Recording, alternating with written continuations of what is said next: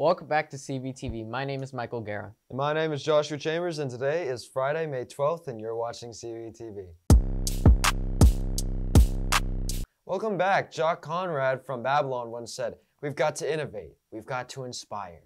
We've got to dream beyond these pesky shells of flesh and bone.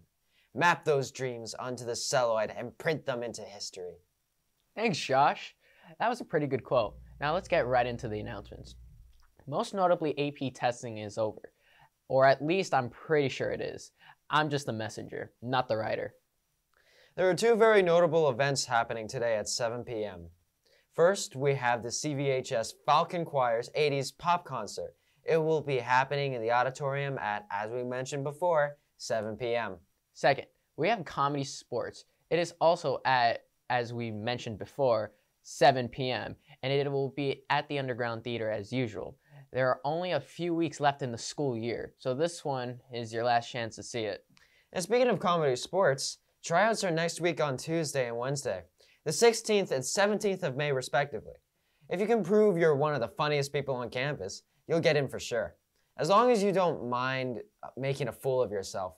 It'll be taking place in the Underground Theater from 3:45 to 5:30 p.m. both days.